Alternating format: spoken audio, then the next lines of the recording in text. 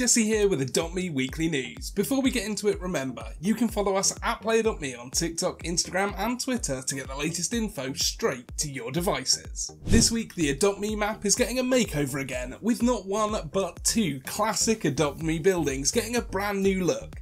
Both the school and the hospital are being revitalised with new exteriors, making them even cheerier to look at. And they're getting completely revamped interiors as well, making them easier to get around and giving you more opportunities for roleplay.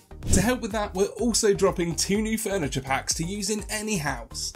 These school and hospital themed furniture packs give you many more options to decorate your homes with, and with almost 50 new items across the 2 packs, the hard part will be knowing when to stop. You can get a look at all of this in our update video on Wednesday, and check out the countdown at PlayAdoptMe/countdown to see how long you have left to wait. I've got just enough time to have a little dip into the fan art you've sent us this week in the community Discord. First up, Snazzy shared their own salon painted strawberry shortcake bat dragon called Berry Cake.